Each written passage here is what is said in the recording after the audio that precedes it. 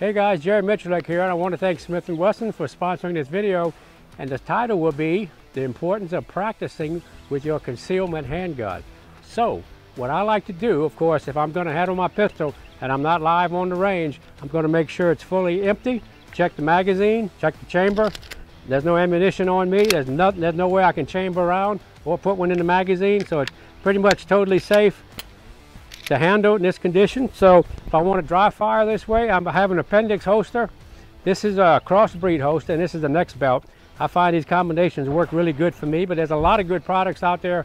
So research the internet or talk to someone who has a concealment rig, and maybe you can actually try it before you buy it. But anyway, give you an idea. What you want to be aware of, guys, you want to be extremely aware of where this trigger finger is at all times.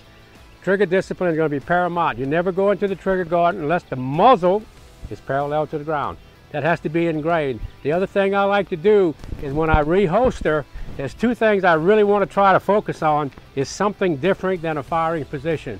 I want to think a little bit before I put it in the holster. So to me, to do something different than this, I have to make myself want to do this. I want to see my thumb on the back of the slide.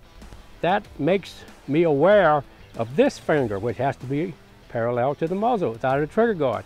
And when I go to reholster, I'm going to be extremely cautious about how you do this. I don't want to do this, come into my holster like this, because if it goes where it's not intended, it's going to go right through me. So always minimize your exposure to the muzzle if possible.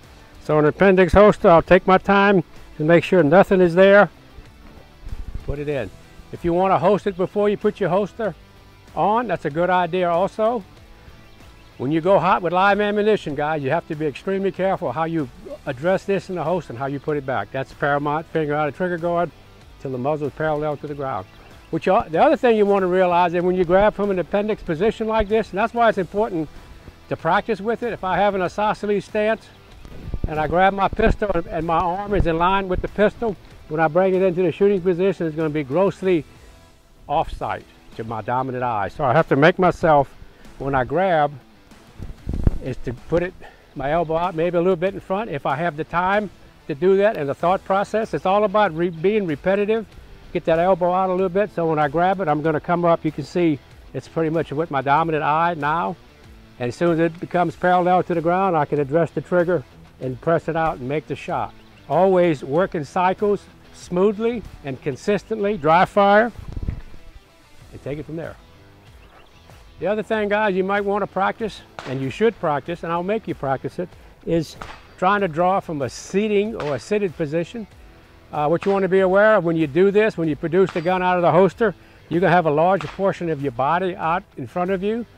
So trigger discipline is going to even be more important. You want to be aware that if you draw the pistol, you have all this territory to cover before you get into the trigger guard. So there again, sights on target or parallel to the ground is the only time you should ever mount your trigger.